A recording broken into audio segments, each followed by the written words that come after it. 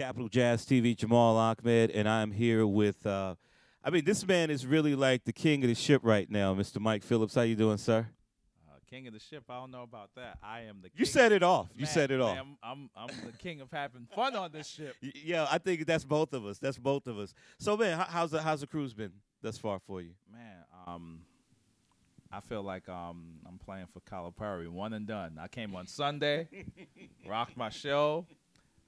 Went up to the 16th joint. Shot some hoop, then got inspired by a whole bunch of musicians that are on the cruise, which is important because as musicians we give so much, but to sit back and be inspired is another thing that you can take with you, and then you can get back on your grind on your gigs knowing that you've been feeding people the gift and sharing, but you've been getting fed too. So it's a good position to be in, to do my thing Sunday and now to sit back, and watch RC rock it, watch Glasper do his thing, what I'm saying, Jonathan Butler, Jeffrey Osborne, so I'm loving it, man. Right. So one thing I love about you, Mike, is the fact that you're very accessible to the people. You walking around the ship and people coming up to you, it's almost like, they don't really get that chance to see you that often, and you're very open and warm and engaging. How was that aspect of the cruise for you? I kind of feel like the cruise I'm comfortable. It's kind of like my living room. So, if someone wants to have a conversation with you, I'm not in the mode of just receiving the compliment and keeping it moving.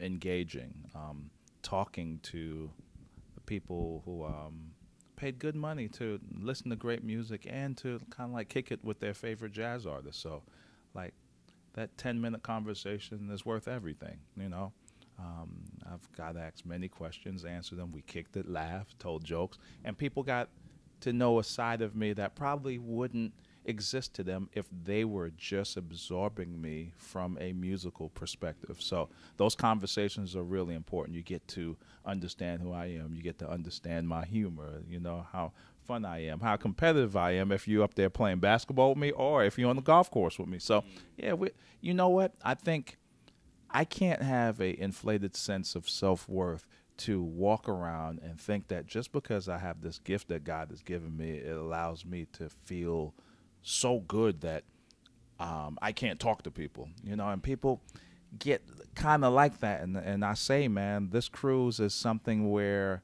I understand from the core essence of who I am as an individual is that these people, they support your career.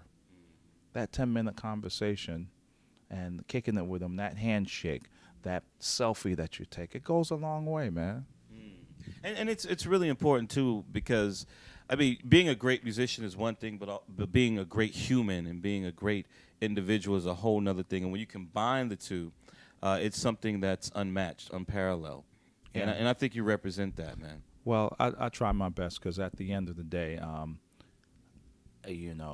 great things from different perspectives, if they're cross-pollinated into one situation, that's when you can win, So, the musicianship, who I am as a person, people can feel my passion, my dedication to the culture of jazz, my dedication to jazz education, dedication to letting saxophone players know that there's a rites of passage. So R&B playing, it might be cool, but just understand Louis Armstrong, Sonny Stitt, Sonny Rollins, Ornette Coleman, Pharoah Sanders, Duke Ellington, Ella Fitzgerald. We can go on and on.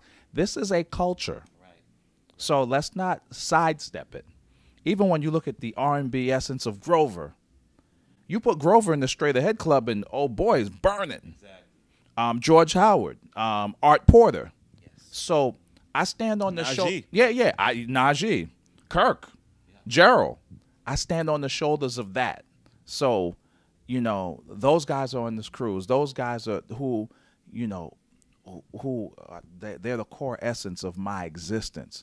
So they're tapped into the culture, and I have to be too. So, being on the cruise, I get to see Earl Klugh. Come on, man.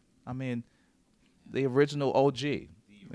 You know what I'm saying? So man, I'm excited. Like I can't wait to get off this boat, practice, get better as a musician because of the inspiration that I get from here, man. It's absolutely amazing, man. Well, hey, man, I think you said it all, Mike Phillips. Thank you so much for being you and for giving the people what they want and also what they need, man. God bless you and all your future endeavors. Okay? Man, no doubt. Big shout out to Capital Jazz TV, man. Y'all keep this rolling. Keep the culture of jazz alive. It's truly important. Great artistry, fun, you know, and we get a chance to kick it. I get a chance to kick it with my heroes, too. So it's not just the fans that are coming on to the cruise kicking it. I'm having the time of my life, getting a chance to shake hands with Earl Klugh and some of the great artists. So it's a pleasure to be on this cruise, and hope to get invited back, man. God willing, God willing. Mike Phillips, Jamal Ahmed, Capital Jazz TV. We out. Peace.